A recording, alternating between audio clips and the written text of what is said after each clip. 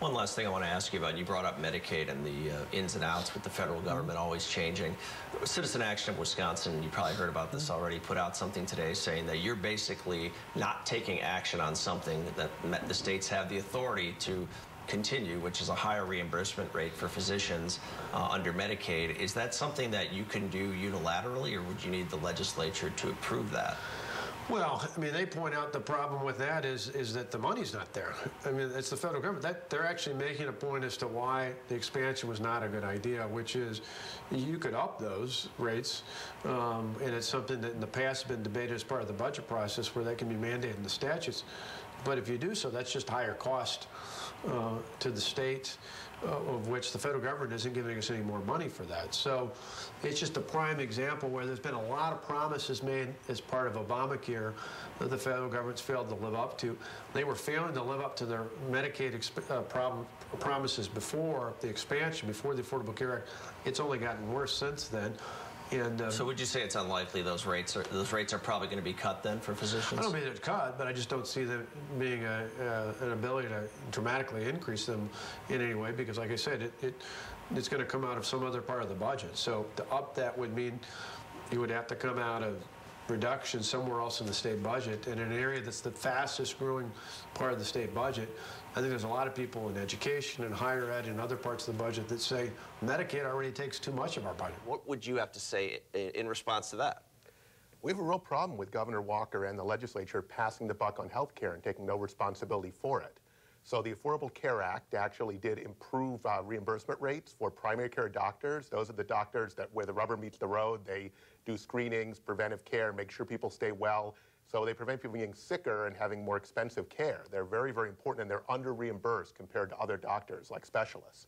And so a lot of states, it ran out. The money runs out at the end of this year. A lot of other states, 15 so far, are putting their own money in to make sure those rates don't go down.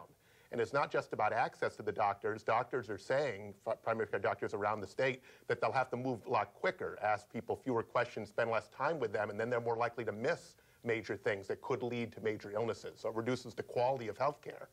Governor says that it's about money, but he's turning down the extra money for Badger Care, the Medicaid money, which is $315 million in next budget.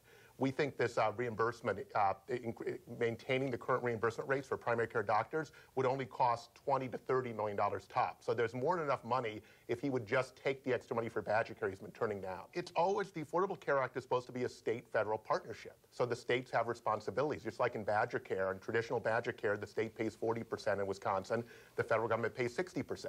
And so it wasn't the federal government would do everything. And in fact, conservatives have been opposed to having a fully federally controlled and federally run program. So this is a matter of Governor Walker refusing to take responsibility. States like Minnesota, they're using the Affordable Care Act and building on it, are actually improving their healthcare system and reducing costs, and we're not. We're covering fewer people at higher cost. We have higher premiums overall than a lot of other states like Minnesota because Governor Walker and the legislature are hell-bent on sabotaging the health care law rather than trying to improve it and build it. The thing, though, is that the state needs to take responsibility both for health care costs, because premiums have tripled since the year 2000 in Wisconsin, and for quality of health care. And it is not a health care policy to say we're against the Affordable Care Act, we want to undermine it. That's currently Governor Walker's position on health care and the legislature's position, the leaders in the legislature. That's not what the public wants. The public expects state government to work to lower costs, improve quality, and make sure everyone has access to affordable health care no matter what. And they're not doing that. You know, I feel like you could explain this and talk to staff at the Capitol until you're blue in the face, and it wouldn't make a difference because the governor is opposed to this. He knows that it's probably in his interest to continue to oppose it if he's going to run for president. At least that's the way he looks at it. Do you feel there are others in the Republican Party who maybe are running for president or thinking about it that are going to benefit from doing this? See, that's a judgment about Republican primary states, and what's happened recently is the further right you are, the better. So in some ways, I mean, can you blame him for taking the tack that he has, if that's his end goal? Well, I think as governor, he should do what's in the interest of the state of Wisconsin. I don't think this has been net positive for him. He has simply bit the bullet on it because he wants to run for president.